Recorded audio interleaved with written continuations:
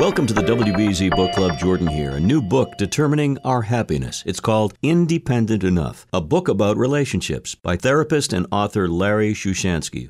In Independent Enough, Larry focuses on how we can strengthen relationships with family, mates, workers, friends, customers by maintaining a reasonable amount of distance, by being a bit more independent. There are practical steps that can help us achieve a better sense of self, getting out of our own heads, stopping to reflect before acting or reacting, realizing that lasting change can be made, but if all we're doing is pleasing others, we're certainly shortchanging ourselves. Unlike a lot of self-help books, this one's written by a trained therapist who's honest to a fault. Larry Shushansky is as human as the rest of us, whether reflecting on drug use in his early days that led to hepatitis C, or when he shares funny stories about interacting with his wife. It's refreshing to read a simple book with a clear message by someone who's figuring it all out with the rest of us. Independent Enough by Larry Shushansky. The Book Club, WBZ, Boston's News Radio.